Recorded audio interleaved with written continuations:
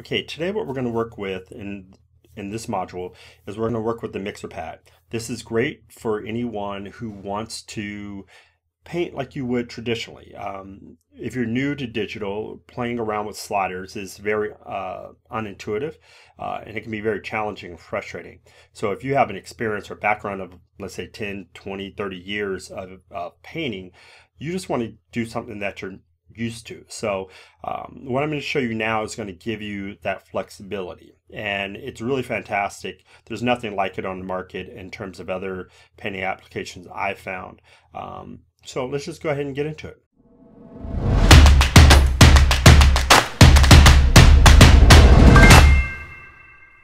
Okay, so now that we're in Corel, let's go over to the color and layers drawer. We're going to go to the middle tab. It's your mixer pad. I'm going to pull this out because there's a couple things I want you to see. Okay, we have color swatches across the top. We have the mixer pad in the middle. Then we have all of our tools in the bottom to allow us to access and play around with this. Okay, if you grab on the corner here, and you have to be right in the corner, you'll see the crosshair click or show up. Click down and pull to extend this out. What you'll notice is that there's actually more swatches across the top. You won't see those unless you pull it out. Okay, now let's just go through this and discuss this a little bit. Pull this down. Now what we have is on the bottom tools, we have the first one, which is called dirty mode or dirty brush mode. What that means is if I came over here and I pick, let's leave it on brush mode for a second. So if I take this red and I paint it down, okay, then I pick this yellow and I start to paint. When I go back to paint down the next swatch, it's taking that new mixture and it applies that color down, which makes it very similar to real paint. Okay, it is becoming contaminated. Now, that's one way to do it. Now, for me, I actually don't like to work with it that way. I usually turn off the dirty mode, that first button, and then when I come in here, I like to paint down my swatch. Okay, so here's my colors. Now, if I pick a different color, let's say this gray, and I paint it in, actually let's paint something a lot lighter so you can see it. So if I paint in this white, if I keep painting, the color allows me to blend, but I will go right back to putting the white down. Now, here's another thing that's important. So let's say I put a little bit of white right here. What's great is if you look down here on the toolbar, this right here, the middle is a palette knife, or it's a mix. It says mix color. Think of it as a palette knife.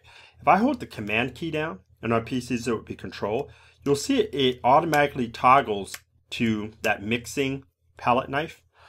And so if I hold down command, I can mix with this.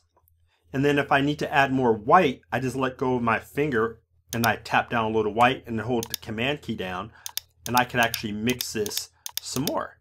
So let's say, for example, I take a little bit of this yellow, I can just dab it right there, hold the command key, and mix that into my color palette. So for me, it's a little bit more intuitive and it's a little bit easier to control the color. You may prefer the mixer mode, but for me, I think this works great. Okay, the next thing is you'll see there's an eyedropper tool here.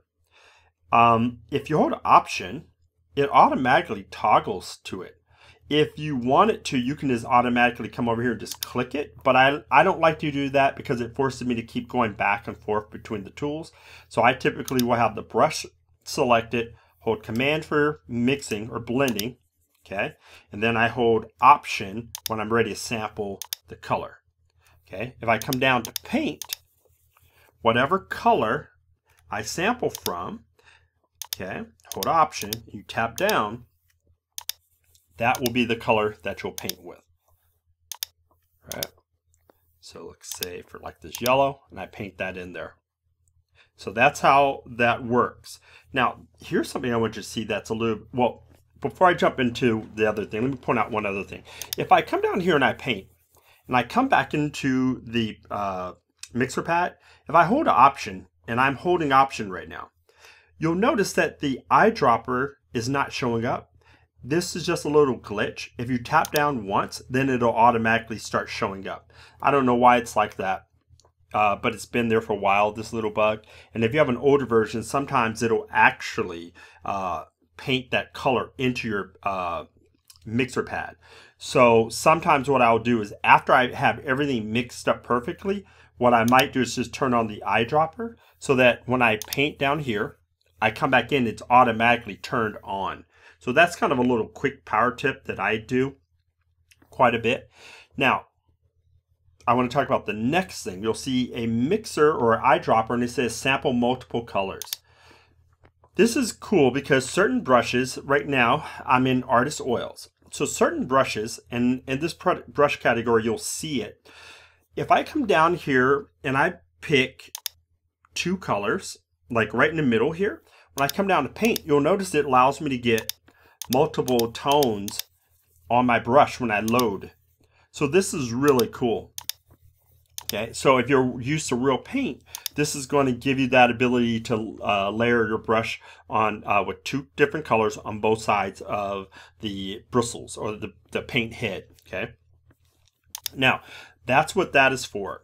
We have this zoom tool. So if we click on this, when you come in, you'll notice there's a plus sign. It allows us to zoom into your swatches. If you hold Command, automatically what you'll see is the minus sign. You just tap and it'll allow us to go back out of there.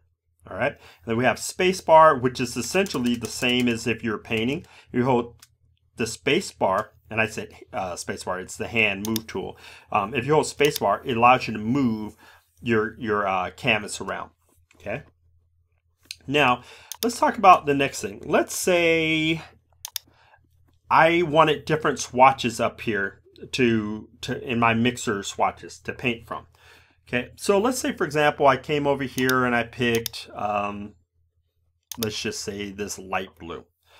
If I pick this light blue and I wanted to sit up here in one of these pans of paint, or one of these squares, when you go right over one of these sections, if you hold Command key and you tap, it'll now place that swatch of color inside.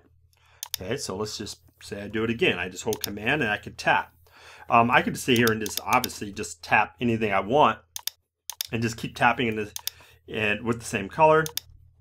Different colors, it really doesn't matter. But I can go ahead and just rearrange all of these colors in here. Okay, so that's a really nifty little thing to be aware of. If I go to the right, pull pop down menu here, you'll see that I have this middle tier. It says load mixer colors, save mixer colors, reset. Okay, so if I hit save, whatever I have on that top row of colors, if I type in I'll just leave it at mixer swatches. Okay, and so now I save that out. If I come in here, let's say I want to go back to the default, I can go reset mixer colors. And now it's back to default.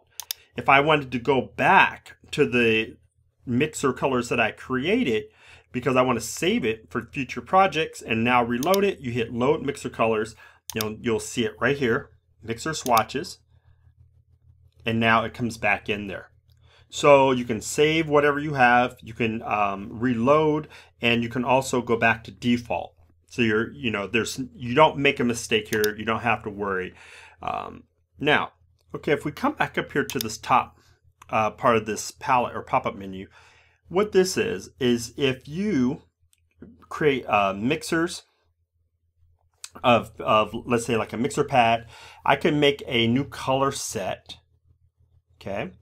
And it will be added over here to the color set that we see in the color set libraries. And they'll make this color set based off the colors that I've mixed here. I almost never use this, but it is something that's very handy and something you may want to consider using. Okay. We see here we have dirty brush mode. That's the same thing that we have over here. Now we have open mixer pad, save mixer pad, clear mixer pad. So let's say, for example, let's hit clear mixer pad. I can start from scratch here. Okay. So let's say, for example, I want to come in here and let's also reset my mixer colors. So I might start off with, let's say, this red. Let me put this brush down. And then I may come over here and sample something like this yellow ochre color. I'll take a little white, right? And then I just hold Command so I can start trying to mix, let's say, a flesh tone, okay?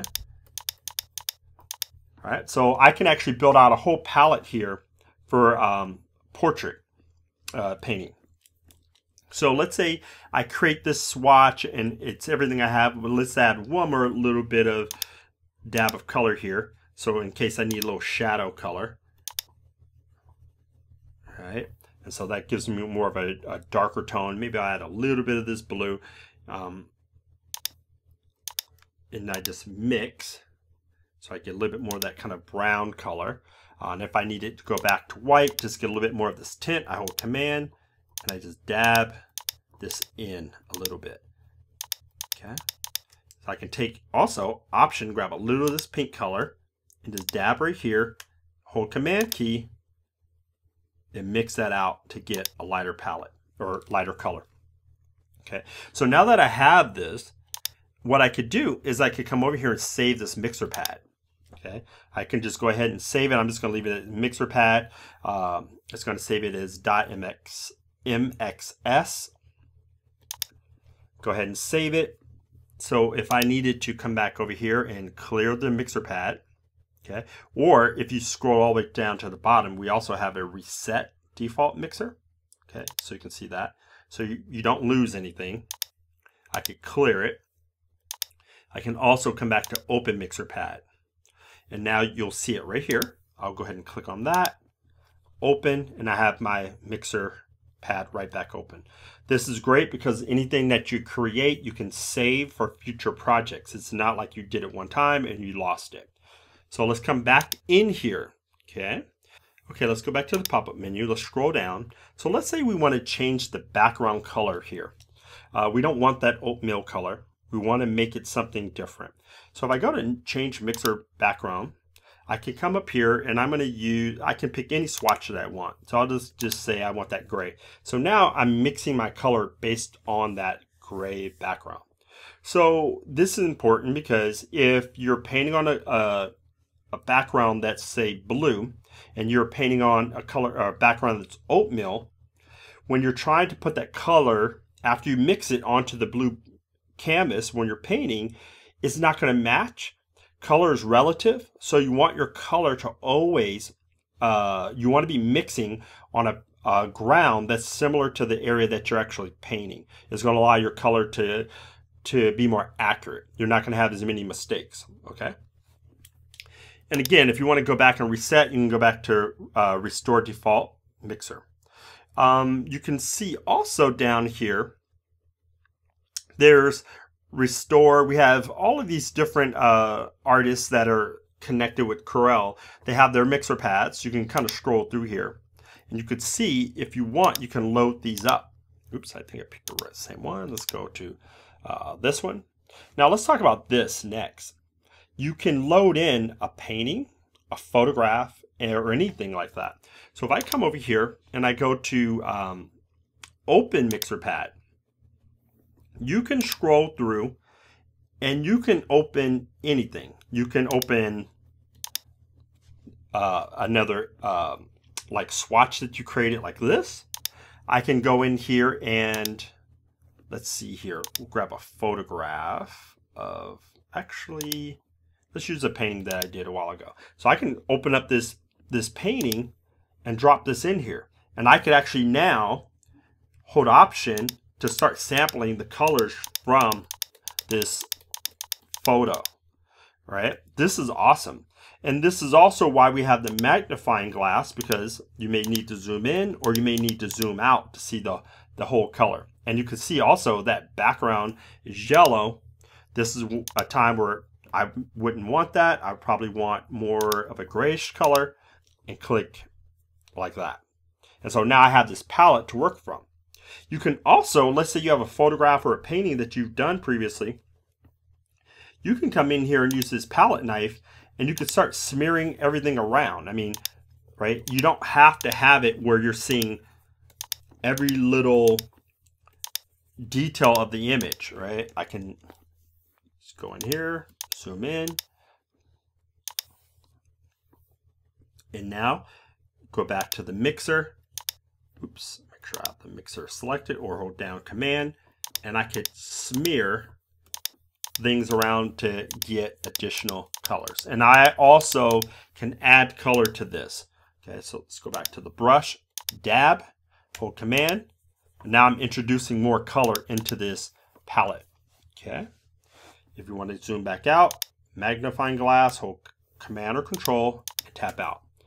So that's how you would open a mixer pad. If you like what you have, you can save that out as well. Okay, so this pretty much covers everything you're going to need for your mixer pad. I didn't show you this bottom slider down here. Basically, that's the size of your brush. Okay, so if you put your cursor over it, it should tell you. Okay, so it just says brush size. So if you want a really big brush when you're painting stuff around in here, just make this wider. Okay, so you can see it just makes it bigger, and if you want to make it small, you just scroll down. But I almost never even touch that. Okay, so that is, again, the mixer pad. Okay, so if this is one of your first times sitting in with me on these digital painting tips and you enjoyed it, please don't hesitate to go down and hit the bell below, subscribe, so you can stay informed on everything that we have going on. This particular tutorial is part of a master series in Corel Painter, and this in particular is just dealing with the sections on color, swatches, mixer palettes, as well as color wheels. So if you haven't checked those out yet, you'll definitely want to do that. This is going to be, well, this is part of a playlist. So again, stay up to date, get plugged in, and next time, deuces.